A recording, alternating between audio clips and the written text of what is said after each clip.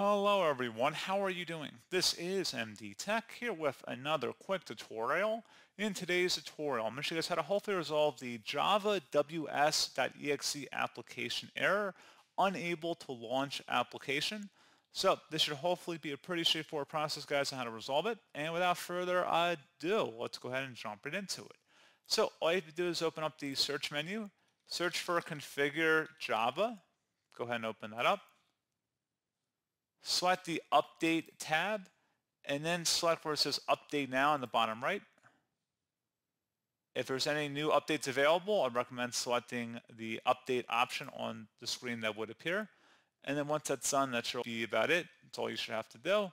And like I said, pretty straightforward process on that. If you don't see Java in the search menu, you may have to go onto Java or Oracle's website, download and install Java, and then hopefully that would be about it. You have the most up-to-date version.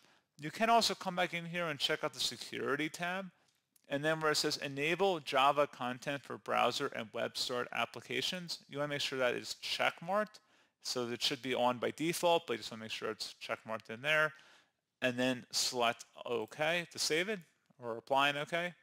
And that's pretty much it.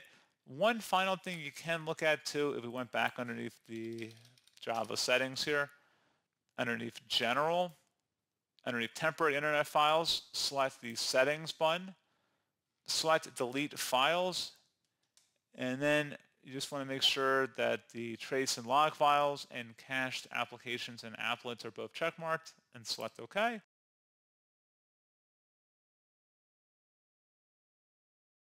And then that should be about it. So, as always, thank you guys for watching this brief tutorial. I do hope I was able to help you out, and I do look forward to catching you all in the next tutorial. Goodbye.